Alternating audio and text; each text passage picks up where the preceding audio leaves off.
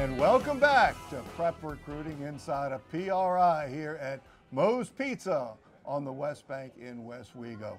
I'm the head coach of PRI, Rick Gailey, along with our Prep Recruiting Insider, Rene Nato. And we're joined in this segment looking at Class 5A and Class 3A, Coach Joe Chango of Country Day and Coach Reggie Rogers of the Bonnabel Bruins. Rene, we've got two semifinals coming up here in 5A. What are your thoughts? Well, you know, Landry Walker, 55 points a game. They beat Parkway 61-21. Emmanuel Powell at Landry Walker in the seventh year lost to Curtis and Carr the first two games, but they've been on a tear. Destrehan, #1 seed, 4 state titles, 2 quarterback system, J.R. Blood and Cohen Grenier, but also they have a dual threat in the backfield. John Emery and Christian Mosley. And wide receivers, Michael Young committed to Notre Dame and Justin Jefferson. They are finding a way to win. Zachary will face off with West Monroe. Zachary 10-3, averaging 44 points per outing, #11 seed. They beat a good Acadiana team, 31-24. That defense comes up with big plays. Quarterback Keelan Brown has been solid. And West Monroe, 51 points per game. They are solid everywhere. Quarterback Robert Scott Faust, 6'4", 190 pounds. Has a lot of weapons at his disposal. Joe, I'm going to start with you. What game or what team out of these four really kind of grabs your attention? Well, I think Destrehan's one of those teams that always grabs your attention just because year in and year out what they're capable of doing and the quality of players that they've always had. Their coach Robichaud does a phenomenal job with those guys. And they're just a hard team to, you don't want to face them ever, So anytime you got to line up with them, you're going to have your hands full. And so I think, they kind of jump out at you. I mean, obviously, West Monroe does too because they've had some success in their time in football in Louisiana. But I think Destrehan's going to be a tough team to contend with in that bracket. Reggie, you see a dark horse in there, or you see a favorite? I see a favorite. I had some familiarity with Landry Walker. Those guys are pretty talented. I don't think it's a surprise that they're what they are right now, man. Those guys are fast and they're physical and they know how to play football. And I think it's going to be a great game. You see a dark horse. You see anything Zachary? Zachary, with what they lost last year, they lost the lead in their quarterback last year. For them to rebound and to be where they are right now, Coach, is a testament to their coaching staff as well, getting those kids prepared and getting them back to where they believe they should be. And I think it's going to be a great football game with Zachary and West Monroe, and I think Zachary can pull this one out. And Joe, West Monroe's West Monroe. We would all like, I think, to be in a situation where in the beginning of every year, you're expecting to wind up in the dome. Yeah. Yes. That doesn't happen often. I wonder what that's like. Can you imagine? They know up there, that's for sure. Right. I remember the first time I went to go scout them. It was the craziest thing I ever saw. That's right. Quite an experience because it's interesting in that match, in the coaching matchup. David Brewerton is a disciple of Sid Edwards, who coached the Jesuit back in the day, a bunch of places. In fact, Sid Edwards won a state championship at Redemptorist in football and basketball 2 years in a row in 3A and 4A, and he was the head coach of both of them. Wow. And Jerry Arledge, of course, with Don Schaus, right. The legendary coach there. Zachary Broncos being the defending champions, so that's going to be that's going to be really great. Those guys know what they're doing. Correct.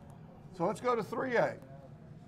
There's some familiar names there in 3A as well, starting with the Lutcher Bulldogs at 11-2, the defending champions at the West Feliciana Saints at 13-0, and the Amite Warriors at 10-3, even though they're a 7th seed, at the Kaplan Pirates. And Lutcher, 7 state titles. Their defense is allowing 14.5 points per game in the playoffs. John Trey Kirkland was the state MVP last year in the state championship win. Aldontre Davis, 57 grabs, 865 yards, and 11 scores. West Feliciana coach Ronald Sims, Ronald Sims is running back, but Rob Odom has done a great job. Ronald Sims, a 6'2", 230-pound battering ram running back, and full linebacker Hunter Smith, 6'1", 215, number 42, watch him, over 300 tackles in the last 2 years. Kaplan runs that 3-3-5 defense.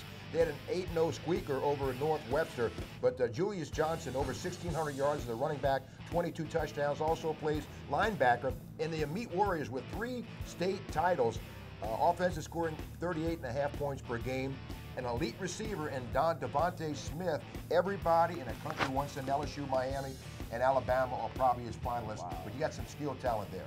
And we've got some backstories here, Reggie and Joe. When you're looking at the Lutcher Bulldogs in West Feliciana, a rematch of the semifinals from last year, where Lutcher won in overtime. That was their closest game.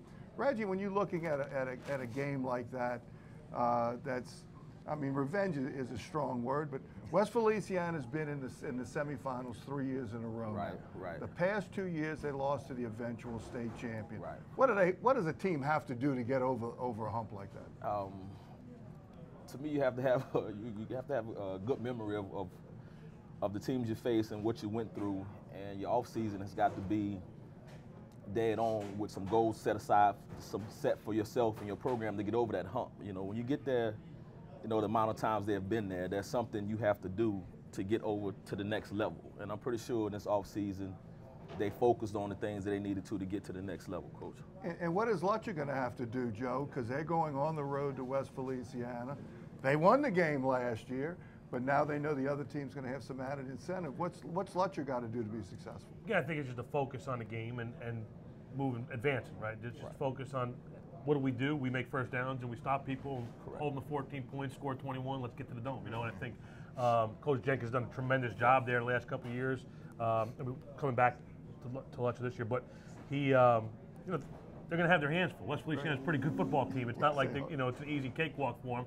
They're going to have to go up there and get their work in to go to the dome. But I think it's going to be a heck of a game. And it's hard to stop triple option teams that have a lot of skill, no doubt. which West Feliciana does. But there's a backstory in the Amite Kaplan game as well. I'm very familiar with both schools because we were in 3A for so long. Remember, Amite was suspended last year for the semifinals. What do you think Amite's thinking this week, Joe?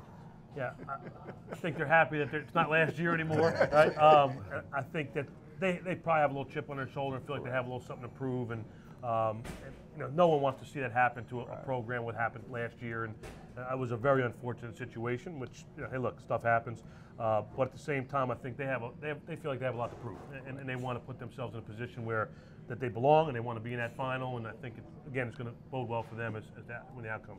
Excellent. That is Class 5A and Class 3A with Coach Chango and Coach Rogers. When we come back after this next time out, we're going to be joined by Coach Tony Agresta with Reggie to go over the rest of the non-select side of the bracket. Got 9 different champions, and we got finals, we got semifinals, we got it all, and we got it here on PRI. We'll be back.